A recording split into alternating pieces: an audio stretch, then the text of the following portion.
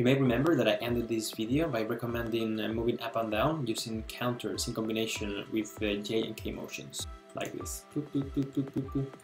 But using counts in combinations with motions requires you to type too much, so we're going to see how we can create some custom bindings to make moving more effective. The way that you add custom bindings in VSCodeVim is very straightforward.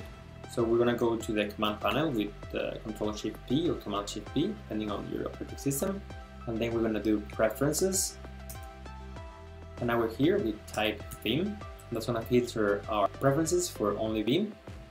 And now we do Normal, so dot normal. Now you can see here that we have normal mode key bindings and normal mode key bindings non-recursive. One that we're interested in is the second one. We're going to click on Edit in Settings.json, and you can see here that I have a bunch of custom mappings already. So the first two ones are the ones that we want. But let's take a closer look and see whether we understand what's going on. So what we have here is an array of custom mappings, and each custom mapping is just a JSON object that has two properties, before and after. And what it means is that what you type, it is before, and then after it's what it expands to within VSCodeVim. So this means here that whenever you type uppercase J, VSCodeVim is going to expand it to 5 and J, which means go down 5 lines. Likewise here we have the same thing. Capital K is going to expand to 5 and lowercase k, which means go 5 lines up. And this is how simple it is to create custom bindings in VSCodeVim. Sometimes creating custom mappings can override useful functions within Vim, and this is the case of J, capital J. Capital J, normally you use it to join lines, so you join one line with the next one, and that's a functionality that I use from time to time, so it's nice to keep it. When I have them here is that I have remapped it to leader J.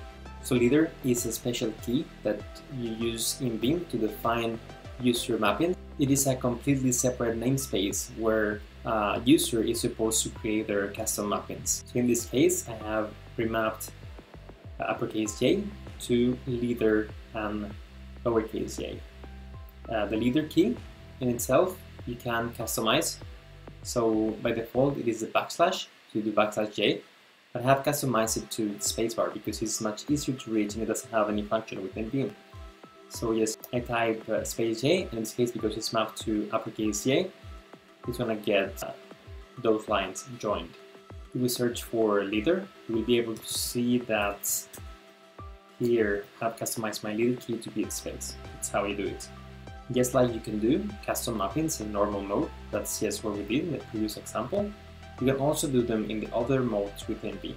So for instance, here we have my insert mode custom key bindings. And you can see how I have customized how I get back to normal mode within VSCodeVim. Instead of using escape or instead of using Ctrl-C, what I'm doing is that I'm using J and K. So it's, you just type quickly J and then K, and that is how I get out of insert mode. It's super convenient because both of those keys are just under my right hand in the home. They're like the premium place in my keyboard, and it's very helpful because that's something that you do a lot, going back from insert mode to normal mode. So that's a great binder that you can also include in your configuration. We're not going to go much deeper into custom bindings in this session, but in future videos we will see a lot more. We will dive deeper into custom bindings and configurations and what it means to be non-recursive. Until then, have a great day.